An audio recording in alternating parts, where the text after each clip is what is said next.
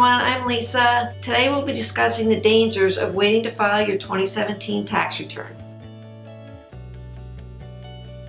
You may be already aware of the April 17th due date as well as the extended October 15th due date. You may be also considering to file your return closer to these dates. File your return as early as possible. Doing so could alleviate any tax identity theft. The oft-famous scam entails thieves using victims' personal information in order to file fraudulent returns. This is done usually in the early tax filing season. So when the victim goes to file their return, they're notified by the IRS that they're filing a duplicate return. This causes a major headache for everyone because now the IRS has to figure out who the legitimate taxpayer really is. But if you file first, chances are it'll be the thief's return that'll be rejected, not yours.